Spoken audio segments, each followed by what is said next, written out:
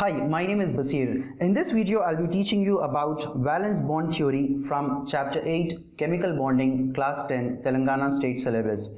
To describe covalent bonding, a quantum mechanical model called valence bond theory has been suggested by Linus Pauling in the year 1954. It says that when two atoms come close to each other, the outermost orbitals containing unpaired electrons of opposite spin overlap, and when that happens, the unpaired electrons of opposite spin from both the atoms, they get paired, and these paired electrons are attracted by the nucleus of both the atoms that binds the two atoms together. This overlap can happen in two ways. The overlap can happen along the internuclear axis. The overlap which happens along the internuclear axis gives a stronger sigma bond, and the overlap that happens sideways gives a weaker pi bond. To understand this, let us consider my two palms as two orbitals. If the orbitals overlap end to end, then the bond formed is known as a sigma bond. The extent of overlap decides the strength of the bond.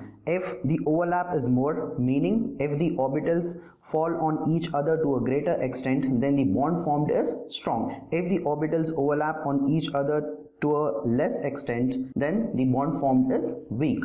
So the bond that is formed by overlapping of orbitals along the internuclear axis end to end or head on is known as a sigma bond. What do you mean by internuclear axis? Internuclear axis is nothing but an imaginary line that joins the nucleus of both the atoms. The second type of overlap is sideways. If the two orbitals are not overlapping end to end, and if they are overlapping sideways, then the bond formed is known as a pi bond. Pi bond is weak because the extent of overlap is not much. In a sigma bond, the extent of overlap is more, meaning the orbitals fall on each other to a greater extent. That is the reason sigma bond is strong, while a pi bond, in a pi bond, the orbitals overlap sideways and the extent of overlap is not more. That's the reason a pi bond is a weak bond. Sigma bond is also stronger for one more reason, because in a sigma bond, the orbitals overlap along the internuclear axis.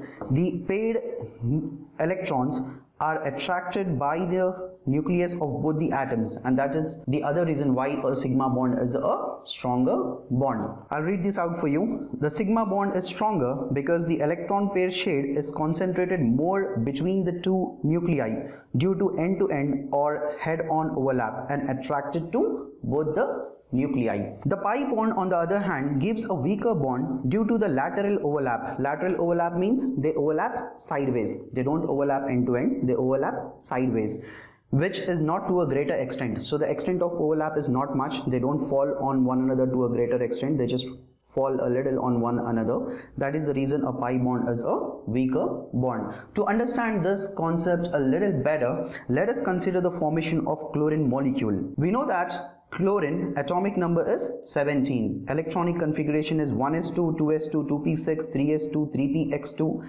3py2, 3pz1. I'm sure you know how to write down the electronic configuration. Again, if you are not familiar, I suggest you to please watch my video on Structure of Atom Chapter 6. What information can we get from the electronic configuration of chlorine here? We see that chlorine has 3 orbits. This one that you see here is the principal quantum number, is used to denote the principal quantum number. So this 1 is the first orbit. In first orbit we have only s subshell. This 2 that you see here, this 2, this 2 and this 2 that you see here, this is the second orbit. In second orbit you have 2 subshells, s and p. This 3 that you see here, 3, 3, 3 and 3. This 3 that you see here, this is our third orbit. So in chlorine, the outermost orbit is the third orbit, and in chlorine we see that there is one unpaired electron in 3pz orbital. There is one unpaired electron in 3pz orbital, and p orbital, we know that the shape of the p orbital is dumbbell, right? So 3p orbital, which has an unpaired electron, is dumbbell in shape, and it has one unpaired electron. The other chlorine atom also will have a similar story. It will also have one unpaired electron in 3pz orbital. So that is the 3p orbital for the other chlorine atom. it also has one unpaired electron. Both the electrons are of opposite spin. So these two orbitals which have unpaired electron, they overlap each other, meaning they fall on each other end to end, and this gives us a sigma bond, which is again a stronger bond. Let us now consider the formation of nitrogen molecule. We know that the atomic number of nitrogen is 7. So it has the electronic configuration 1s2, 2s2, 2px1, 2py1, 2pz1. From this we see that nitrogen has two orbits, right? This one that you see here, this is our first orbit. This 2, 2, 2, 2 that you see here, this is the second orbit, right? And in the second orbit is the outermost orbit in chlorine, and we see that chlorine has one unpaired electron each in 2px, 2py, 2pz. So 2px, 2py, 2pz, they have one unpaired electron in each of those orbitals. And we know that p orbital, the shape of the p orbital is dumbbell, right? Let me first draw the axis for you. The x-axis, the y-axis and the z-axis. You can think of the axis in this way. I thought that this will be a good idea to explain you the axis.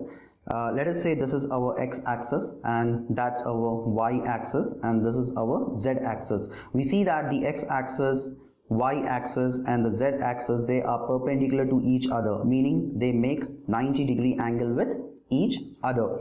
So that's the x-axis, that's the y-axis and that's the z-axis. We have drawn 2px along the x-axis, 2py along the y-axis and 2pz along the z-axis.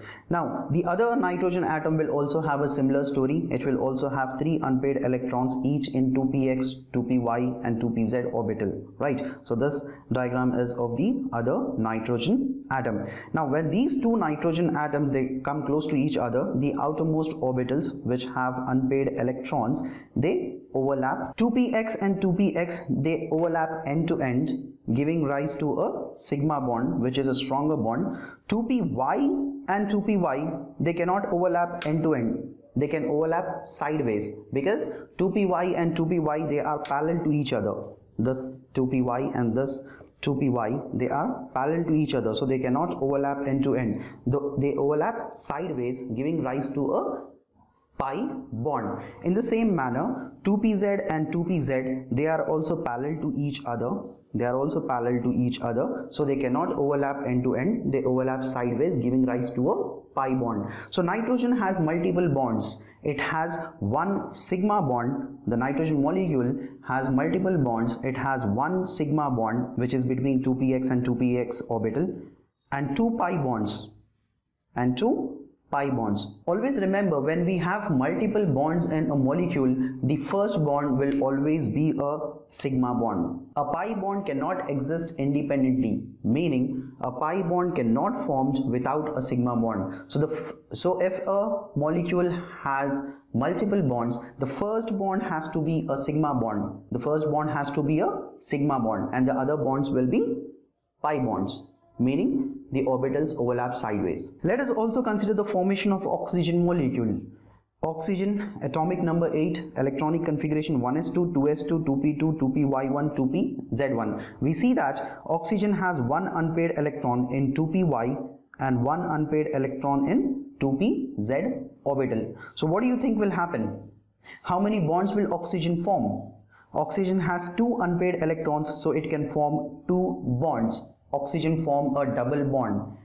So when it forms two bonds, the first bond obviously will be a sigma bond and the other bond will be a pi bond. Always remember, only unpaired electrons take part in bonding. Nitrogen has three unpaired electrons, so it was able to form three bonds. It could form one pi bond and one sigma bond and two pi bonds. So altogether it has three bonds.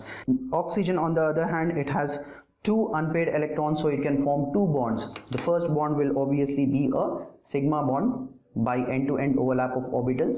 The second bond will be a pi bond formed by side-to-side overlap of orbitals. I hope you are clear with this concept. In the next video, I'll teach you about hybridization in the light of valence bond theory.